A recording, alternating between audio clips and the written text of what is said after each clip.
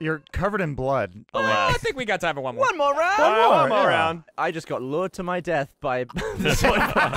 Was that your target? Yeah, you're the first target. And I was like, follow me into this room where I can shut the I didn't even door. question it. I was like, okay, where are we going?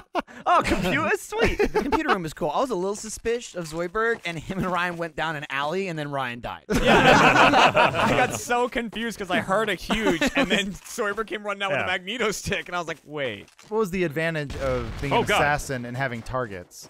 You do double damage against your target. But you do. Oh, gotcha.